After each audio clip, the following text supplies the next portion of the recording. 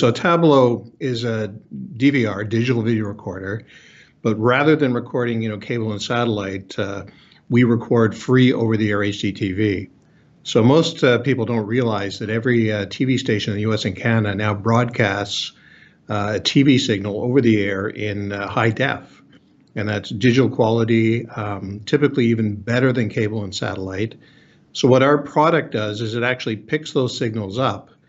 You attach a little antenna that maybe the size of a hardcover book that goes in your window, and then we stream that video over your home Wi-Fi network to whatever device you want to watch it on. So we support, all the devices that would attach to your TV, like Roku, Apple TV, Android TV. We support smart TVs, Xbox One. We support, Android phones and tablets, Apple phones and tablets, and even web browsers. So what we allow you to do is record that video and then watch it at a later time. That's called time shifting, or watch it once you time shift it and skip over the commercials. And you can also watch it live. And I think one of the key aspects of our product is that it's a whole home DVR. So one Tableau connected to your antenna will support all the TVs in your home and all the tablets and smartphones. So that's really what's made us so popular is the ability to do that with a great user experience and nice applications. So when you run this on your device, you just download an app onto your Apple TV, and great experience. Yeah, I think FlexVU is really about educating the market on the availability and the quality of this over-the-air, TV that you can get. Most people just don't realize it's available. We've kind of forgotten that TV, this is the way it started. They've forgotten that it's transitioned to digital, and that it provides a fantastic experience. At the same time, once you've got that OTA signal, now it becomes important, what you do with the signal and how you deliver it to all these different devices. And FlexVU provides the capability to do what we call, transcode the video. So older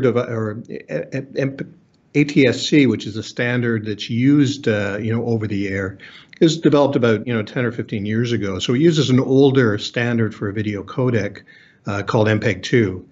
Now that's a great codec, but it's just not as good as the latest codecs, which are called MPEG-4 or Advanced Video Codec. And pretty much all modern devices, almost exclusively support, MPEG-4 AVC. Particularly Roku, they don't support the old codec. So if you want a great experience in the home, one of the best ways to do that is to actually convert that older codec to the more modern codec before sending it to the devices in your home.